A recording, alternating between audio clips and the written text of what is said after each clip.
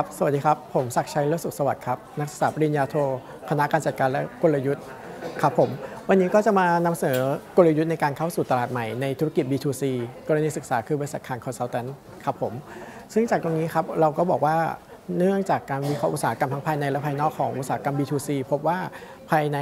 อุตสาหกรรมมีการแข่งขันที่ยังไม่รุนแรงและภายนอกมีการส่งเสริมในทาง infrastructure แล้วก็ทางเศรษฐกิจและก็การศึกษาของผู้คนทำให้เกิดโอกาสทางธุรกิจว่าธุรกิจ B2C เป็นธุรกิจที่เป็นลักษณะว่าเ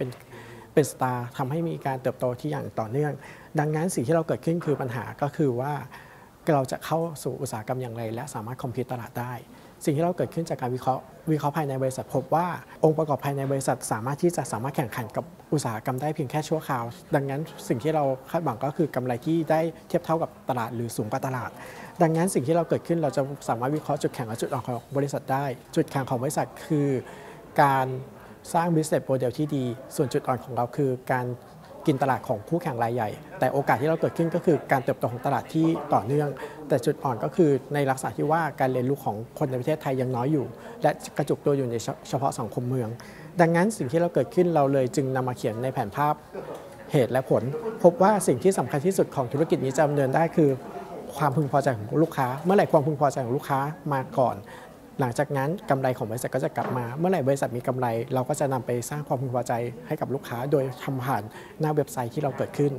หลังจากนั้นเราพบว่าธุรกิจของเราเป็นธุรกิจที่เพิ่งเข้าใหม่ดังนั้นคอสจึงเป็นสิ่งที่สำคัญสำหรับเราจึงดำเนินกลยุทธ์ในการของระดับองค์กรโดยการลักษณะ best cost provider strategy โดยการที่เราให้การคอสที่ต่ำที่สุดแต่ให้สินค้าที่ดีที่สุดกับลูกค้า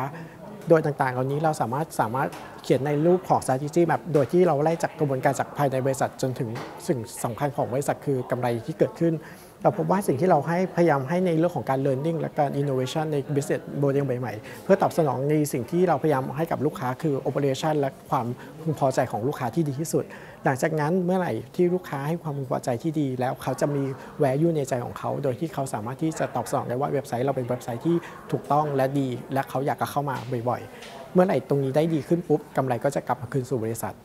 ซึ่งหลังจากตรงนี้ที่เราวางกลยุทธ์แล้วเราก็จะต้องมีตัวตัดสินชี้วัดคือการเซตบาลานซ์สกอร์การ์ดโดยกำหนด KPI ของเราที่กำหนดใน4ด้านก็คือในเรื่องของการเงินเราจะมองโกในเรื่องของ ROA ROI หลังจากนั้นทางด้าน internal business model เราจะมองในเรื่องของ SEM ในเรื่องของการที่บริหารจัดการลูกค้าที่ดีที่สุดในเรื่องของการเพิ่ม cycle time ที่ทำให้ลูกค้าพึงพอใจและมีความแฮปปี้กับการส่งของเรานะครับในเรื่องของ innovation เราจะมองในลักษณะว่าการเพิ่มขึ้นของ business model ที่เราพยายามให้กับลูกค้าทุกๆปี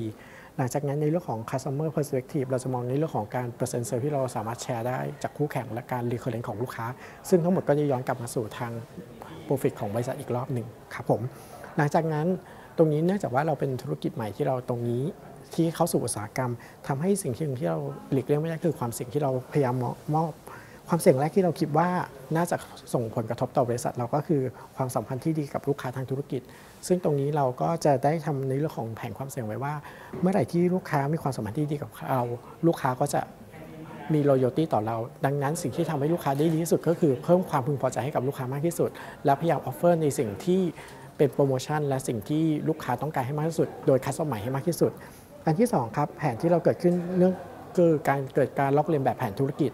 ดังนั้นสิ่งที่เราพยายามทำมากที่สุดคือการสร้าง business model ที่แตกต่างขึ้นและยากในการเรียนแบบมากขึ้นโดยการจัดการทำระบบหลังบ้านในเรื่องของระบบเว็บไซต์แล้วก็การคิด business model ใหม่ๆเพื่อ offer ต่อลูกค้าครับและความเสี่ยงสุดท้ายที่เราพยายามมองครับคือในเรื่องของชื่อเสียงของ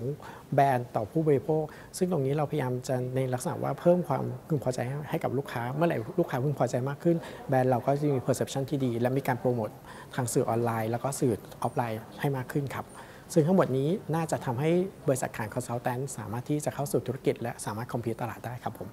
ขอบคุณครับ